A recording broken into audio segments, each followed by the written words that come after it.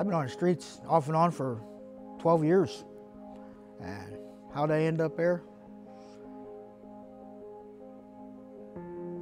Dope, drugs, I lost a job,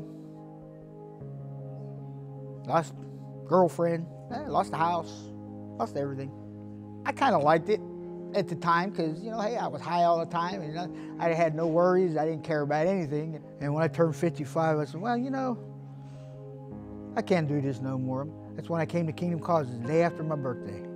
I told Kim, I said, I'll be there on the 7th. She's like, and I was. I first met Randy, I believe it was about 6 years ago. Every Saturday morning, Kingdom Causes hosts a shower and breakfast at Calvary Baptist.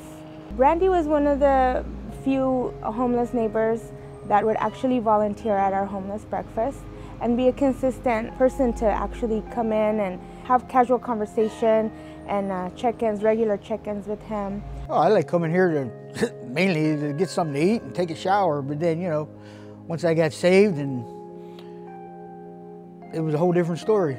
In our building of our relationship with Randy, we were able to gather documents that were essential so that when he was ready, all we needed to do was make a phone call and make a referral to one of our partner agencies and move forward. I like my place because hey, I can take a bath every day. It's great. That's the greatest thing about it, you know. I can cook. I can sit down and watch TV. I can go home when I want to. I don't have to worry about where I'm sleeping. I can get up when I want to. Well, I work now, so I can get up in the morning and go to work. And it's great. I love it. I never knew what place I was getting, you know. They showed me a different place, and I thought that was the one I was getting, and then they took me up to the 3rd floor and showed me that. I looked out the balcony, and he was like, I used to sleep right over there. That's the Lord. One of the beautiful things I get to experience starting off as a volunteer for Kingdom Causes and just growing is to be able to see how others grow in their ministry and their willingness to serve our community, and that includes somebody like Randy.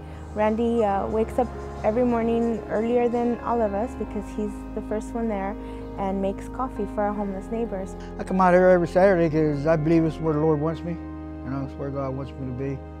And it's an honor to serve the homeless. I used to be one, and I love doing it. Living out there is not for me, never again. Having my place, that's awesome. I got a roof over my head. I don't have to worry about where I'm going to sleep, because I have a place. I give all the glory to God every day. If it wasn't for Jesus, I'd still be out there.